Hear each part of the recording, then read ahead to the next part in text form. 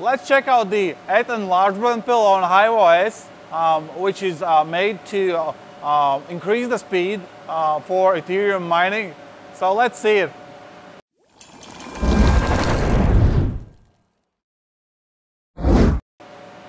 Hey guys, thank you for watching Mining Harvard channel. This is me, your host Gun, this as usual.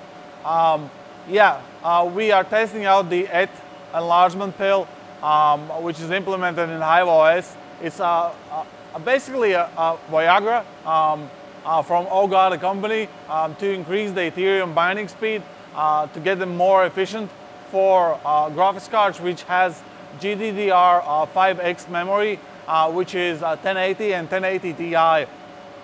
Today I'm reviewing a MiningRig with 8 1080 MSI graphics cards, 8GB cards, and we will see the speed increase when we use this 8 enlargement pill.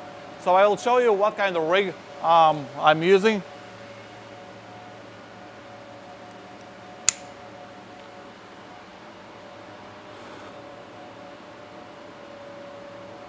So this is the MiningRig. You can see it has 8 RX, Nvidia 1080 cards, MSI. I'm using two 850 watts EVGA power supplies, and it's running on a Biostar TB 250 plus motherboard. And I can show you it's hashing now.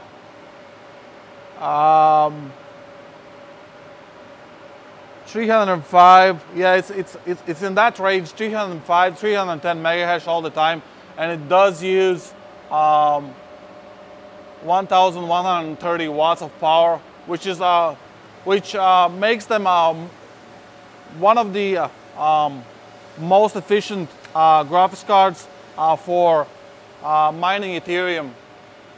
As you know, like in the past, like the 1080s, not the TIs, but 1080s was no good for Ethereum mining. Yeah, they are expensive, but they produce a very good hash rate per watt. So I will show you down the calculations and how to use this this pill into your miner. So let's go to the screen now.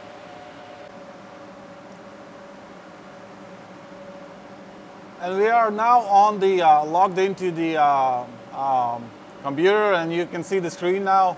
We have a little bit of green today on CoinMarketCap, which is always nice to see, which means increasing mining profits. So I'll show you another couple things after then. But yeah, this is the HiveOS back panel where you operate your MiningRig, and you can see the hash rate of the miner. So how to turn off the 8 enlargement pill? So without turning on 8 enlargement pill, the miner will do about 200 megahash. So it gives about 30% speed increase on this miner. So you just go to the overclocking settings, and there's a button called OGOD enlargement pill. So you just turn on that, and that will boost up your mining speed on Ethereum. Also, I'm running overclocks on this miner. Memory is about plus 2000, and also the core clock is it's not overclock, it's in stock setting. I'm running fan speeds at 80, and the power limit is 125 to reach this speed.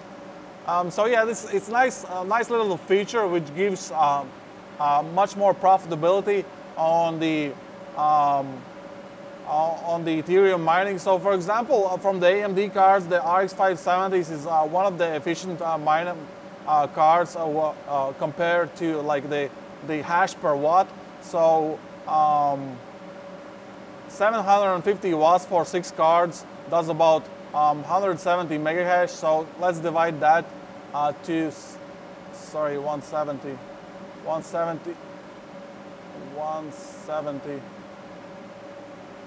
We get about 4.4 watts per every megahash. And let's calculate now this rig Nvidia 1080s. So it does 1,130 watts divided by 310 megahash. Yeah, it's 3.64, which makes it about maybe about 20% more efficient on the power. And what does that mean? That means that, like, you know, the profit is very low. Sometimes you have to turn off the mining rigs, you know, if they don't cover the power costs. But this mining rig can stay on for longer because it's still does. It's 24% more efficient than the RX 570 mining rig. Also, another good feature, HiveOS mining pool. They have their own mining pool with a 0% fee. And I was using actually before Ethermine, and I tried this, and it actually does get a little bit more power, because Ethermine is charging 1% from your mining profits, and this is 0% pool fee. Yeah, the only thing I don't like about Nvidia cards, because they are very expensive, and it just takes a long time to get back your return of investment. But the only thing, you know, if your power is expensive, this is good mining rig to use, as it means you can you can run it for longer than you can run the AMD rigs. If you know what I mean. You know, when the profit goes down, it's not profitable to mine. You rather shut your rig down. But this rig means that it can mine longer with a profit.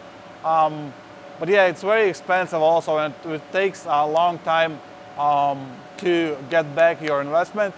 But if you do have a cheap power, I rather would suggest you to use an AMD rigs. Also, I had tested this on mining a Monero on a Kryptonite algorithm, and since it didn't give me a lot of hash, about 800 hashes per card, which is still okay, the same as RX 570, but is compared to RX 570, which is nearly twice as cheap as this card. Yeah, thank you for tuning in to Mining Hardware channel for this short video, and share with your friends if you have found value from this video. Hit the like button and subscribe to the channel, and I'll see you on the next video, guys. Bye.